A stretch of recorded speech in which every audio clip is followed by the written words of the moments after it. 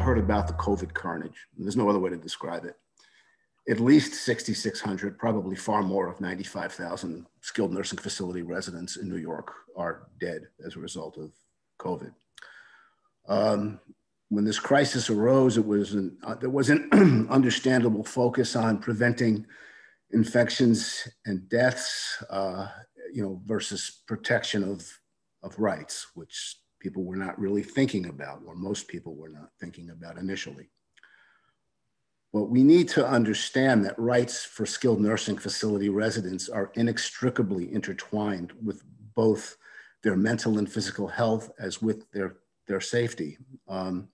They're often have severe cognitive and physical impairments, and they're particularly vulnerable to abuse and neglect and exploitation.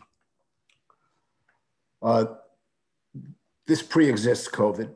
That's why we have programs like the long-term care ombuds program, which you're going to hear about, as well as DOH oversight and enforcement, and Protection and Advocacy Authority, which my office does, Disability Rights New York, to monitor these facilities and investigate allegations of abuse and neglect.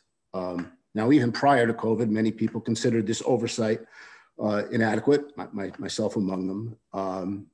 And that has been severely further hampered by the COVID restrictions, because people just couldn't get in there for a long period of time.